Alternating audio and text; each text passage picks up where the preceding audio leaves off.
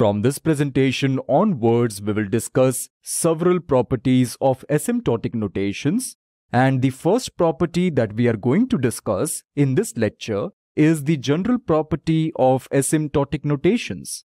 So let's get started and let's see what are the topics of this lecture. The topic of this lecture is asymptotic notations general property. In this lecture, we will discuss the general property of asymptotic notations, which we need to remember as it is going to be quite helpful in solving various problems related to asymptotic notations. So let's get started and let's see what is that property.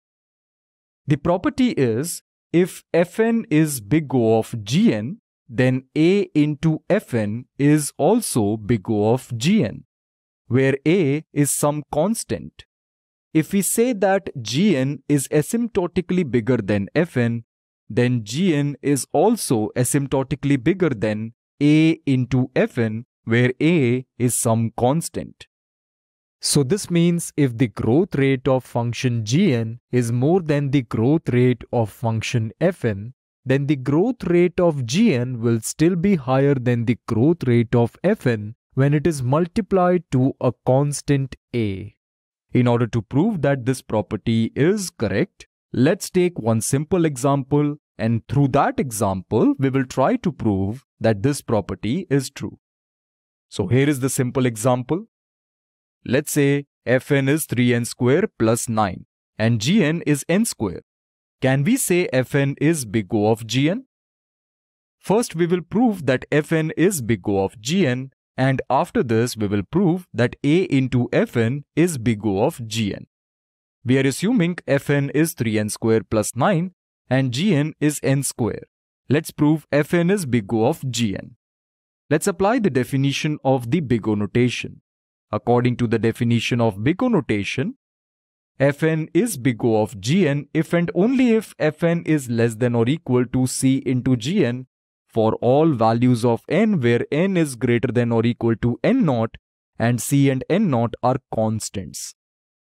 So C is some constant and n naught is also some constant. C must be greater than 0. Now let's assume some value of C. We can assume some value of C according to the dominating term of Fn. The dominating term of this expression is 3n square. 3n square will eventually surpass the constant 9. This is the dominating term. N square is here multiplied with this constant 3. And in Gn we have n square. If we multiply Gn by 4, let's say, then this will become 4n square, and 4n square is greater than 3n square. It might be the possibility that after some point Gn will surpass Fn. Or in other words, Fn becomes less than or equal to C into Gn. So let's assume C as 4. Now, Fn less than or equal to C into Gn is equal to 3n square plus 9 less than or equal to 4n square. Now this time we will not form the table. Instead, we will solve this inequality for n. Let's subtract 3n square from both the sides. We will get 9 in the left-hand side of the inequality and 4n square minus 3n square in the right-hand side. Now, 4n square minus 3n square is n square. So we are getting 9 less than or equal to n square. Let's take square root on both sides. So we will be left with n here, and square root of 9 is plus minus 3. And as input n cannot be negative, we will consider plus 3. So in the left hand side we are getting 3 and in the right hand side we are getting n. So we are getting n greater than or equal to 3. This means for all n greater than or equal to 3, 3n square plus 9 is less than or equal to 4n square. So this inequality is true for all n greater than or equal to 3. This means Fn is big O of Gn because Fn is less than or equal to some constant time Gn. So Fn is big O of Gn is true. If this is true, then this must be true. This means A into Fn must be equal to big O of Gn. Can we say this is true? Can we say A into Fn is big O of Gn? Let's find out.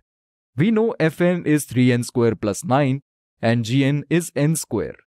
And now let's assume A is 1000. Let's replace A by 1000, Fn by 3n square plus 9 and Gn by n square.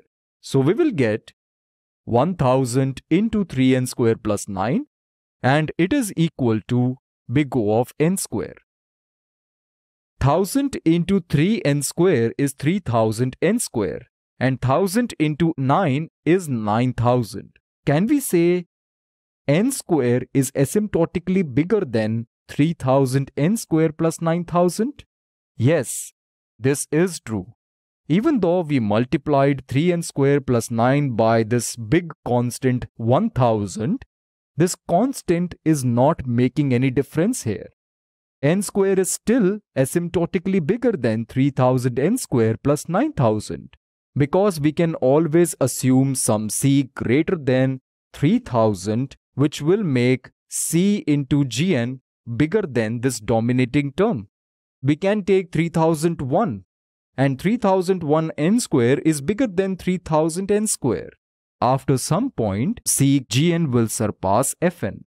So constant multiplication does not make Fn bigger than Gn. Hence, A into Fn is indeed big O of Gn. So this is true. So with this, we proved that if Fn is big O of Gn, then A into Fn is also big O of Gn.